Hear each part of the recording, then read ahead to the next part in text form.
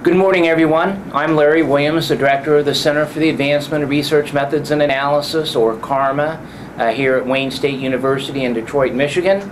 It's February 22nd, and it's my pleasure to welcome you to another version of Meet the Methodologist, our opportunity to chat with our distinguished methodologist visitors as they come to campus to give a webcast lecture. And today it's a real honor to have visiting us Mo Wang from the University of Florida. As you may know, Mo is currently an associate editor for the Journal of Applied Psychology and also a 2013 APA Distinguished Scientific Award for Early Career Contributions winner. So Mo, welcome to Detroit. Thank you very much for having me. All right, so Mo, you got your degree at Bowling Green, Yes. about an hour down the road. Yes. How was it that you ended up in Bowling Green? Oh, so when I was graduating from undergraduate, I applied graduate school. Well, my GRE scores are not very good. I just want to put that out there. But then I want to apply for schools that have both good development psychology program and IO psychology program. Bowling Green actually happens to have a very good tradition in adult development research, and they have a very good quant guy, John Tisak, which I will mention later as well. But they also have very awesome IO program. So I applied Bowling Green, and I applied a lot of other schools which have both strong programs. And well, lucky enough, like I got admitted by Bowling Green, so I entered Bowling Green as a development psychology PhD student. And so, yeah, I enjoyed my 4 years there. So in my third year, I said, I really want to pursue this joint PhD in development psychology and IO psychology, where you guys allow me. And well, faculty at Bowling Green, well, they are pretty cool. So they said, yeah, why not? So, you know, that's how I ended up here. Okay. And was that about the time that you first got exposed to CARMA? Yes, so I still remember this vividly. So it was 2005, there was one Friday, it was David Hoffman talking about multi-level modeling, the HRM, and then James LeBreton talking about the aggregation and agreementing measures. And the memory is so vivid is because those two talks are so long. I mean, they're good talks, but they are very long. They're 3 hours each, and I was in the conference room like for one day, whole day. So, but then that was a really good experience, and ever since I love CARMA. Yes. Okay. Well, we're glad to hear that, and we're glad that you could take the time and endure the harsh weather to come and contribute. So how was it during that process that you got interested in research methods and quantitative stuff? So I already, before I came to graduate school, I already know how to do like most of the regression, ANOVA, factor analysis, because I did my undergraduate in Peking University, so their psych department is the best psych department in China. And they had a lot of Western tradition, like a lot of faculty, older faculty, they are actually like PhDs in Western countries. So we had a very good quant training. So when I came to Bowling Green, like, I mean, quant class is the first class like I can directly like understand without any language barrier. So it was natural for me to really get interested in. And then another thing is we had John Tisak teaching the psychometrics. And he is one of the pioneers who developed latent growth curve modeling. So taking a class from him is a treat. And the treat part is that when you take the class, you don't know what he's talking about. He's talking about everything. And then you're just writing things on the notes, and you're like, oh my God, I need to figure this out. This is like really beyond my understanding. But then afterwards, if you keep reading new things, you read the readings, all the notes come back to you, and they all make perfect sense. So it was really from John, like I was, my interest about research methods get reinforced. Yeah. So. Well, so you come out of Bowling Green, and you obviously have a lot of success, as indicated by the many awards that you've received. And along the way, you have served as a reviewer, and I'm always interested in the comments that you might have about what you see in your role as a reviewer of the most frequent limitations or shortcomings in articles that you have to process. Yeah, so most issue I see about manuscripts that get rejected is because the authors didn't motivate the manuscript enough. So it's not about the methodology, it's not about like the theoretical reasoning. It's really about the author in the first 3 or 4 pages did not motivate the paper, did not say, hey, why this topic is so important for us to study. And when you deal with manuscript like that, then it doesn't matter how good your later pieces are. Like it just becomes like not very interesting. So I think a lot of manuscripts, let's say, are rejected because of that reason. But then also another thing is a lot of time people don't really operationalize their theory in the right way. So if, for example, if you hypothesize a mechanism to explain your phenomena, then you'd better directly operationalize that mechanism rather than just saying, hey, by speculation. So I think that's another fundamental issue that lead manuscript to be rejected. Okay, so let's assume for the moment that those comments maybe apply more to substantive articles, maybe not, but you also have a lot of experience as a reviewer and as an editor, including the research methods and occupational health area. Are there areas within the way that we currently study research methods that you think that methodologists are doing a particularly good job of investigating? Are there other areas where you feel like we're really off track and missing the key stuff? I would say what we do really well is, well, from the IO psychology perspective, we do really well in terms of measurement. Like we develop our measurement in a rigorous way. We usually care a lot about the psychometric property of our measures. So that's really good, and I don't think other field is doing as rigorous job as we do.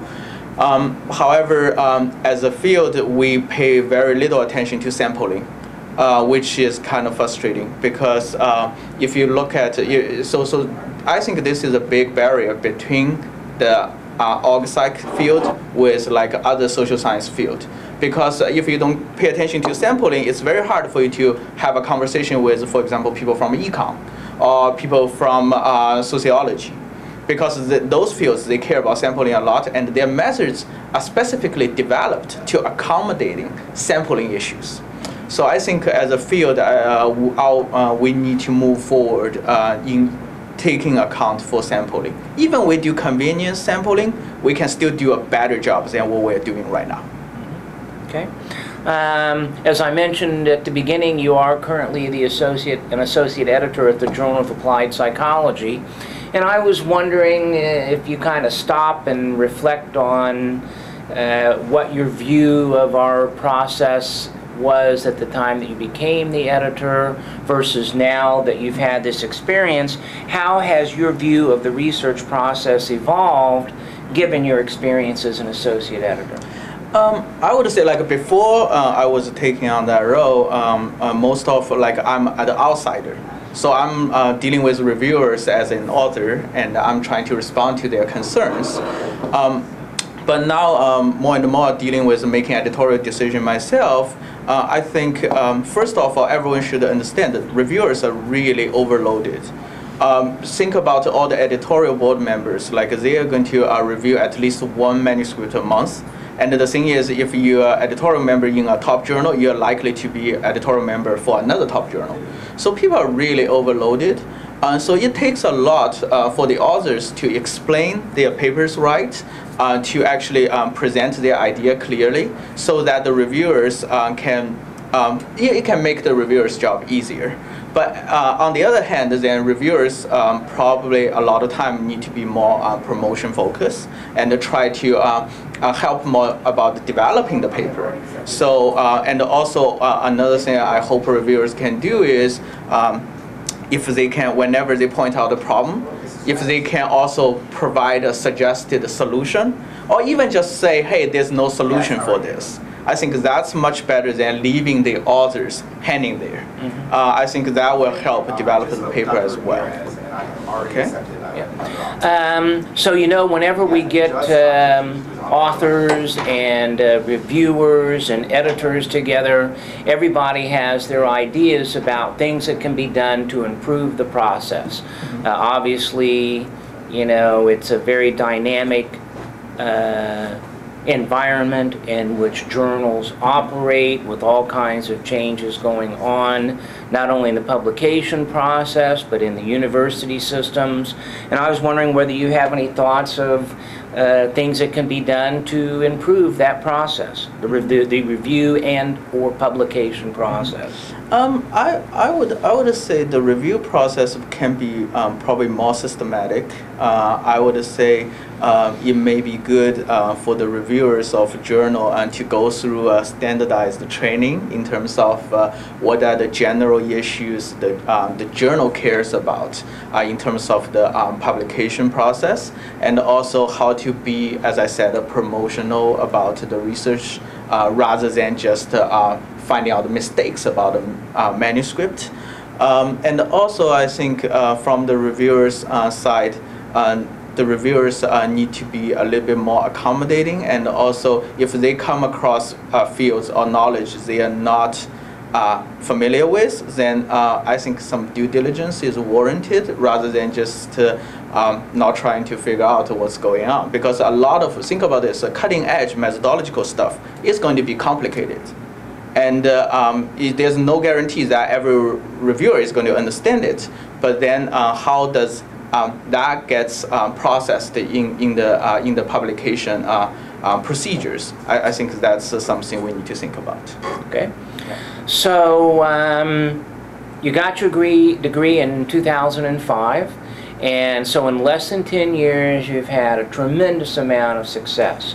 And I'm wondering, given that, if you, as you kind of reflect on that part of your career so far, are there particular characteristics you have that you think have contributed to that success? And what advice do you have for doctoral students who are wanting to have success as a scholar? Well, I would say, well, I study adjustment process, and I would say I'm pretty good in adapting and adjusting to different environment. Then underlying that is you can always find people surrounding you can learn from. So every place I was trying to learn from people, my colleagues, even a lot of time my students. I learn their strengths, and I try to avoid the weakness. And but the thing is, if you learn enough, you're going to make all your research have much better quality, and then you are going to assemble a very desirable qualities in your research, and then that will help you to publish. I mean, we are in a publication field, so any strengths that can help you to publish is going to be desirable. So. Okay, so as I mentioned at the beginning, you're here to give a CARMA webcast lecture in a couple hours on growth mixture modeling. I was wondering if you could kind of tell us how you got interested in that topic and give a short overview of what you're going to be talking about today. So what happened was really I was, as I mentioned earlier, I was exposed to John Tesak when I was in Bowling Green, and at the time, John was the one actually, before anyone knows M+ exists as a software, John knows that already.